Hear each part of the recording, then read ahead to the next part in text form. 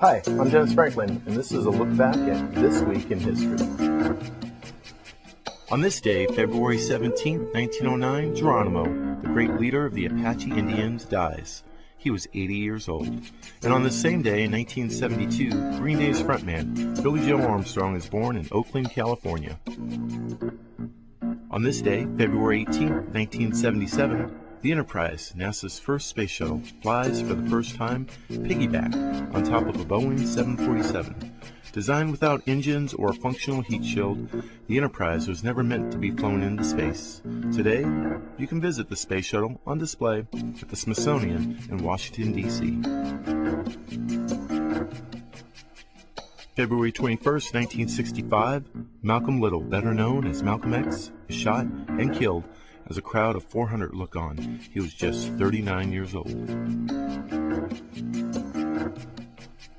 1971, President Richard Nixon signs a proclamation which declared the third Monday in February be set aside as a holiday to honor all presidents, including himself.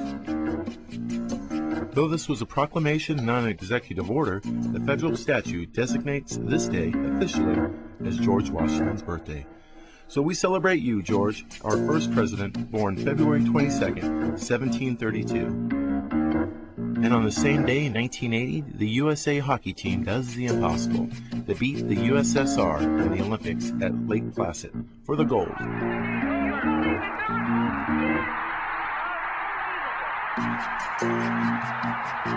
And on this day, February 22nd, 1997, two Scottish scientists introduced us to the first cloned mammal, a sheep. They named her Dollie. Today, Dollie can be seen at the Royal Museum in Scotland. They say the next big thing is here, that the revolution's near. But to me it seems quite And that's a look back at moments this week in it's history. all just a little bit of history repeating.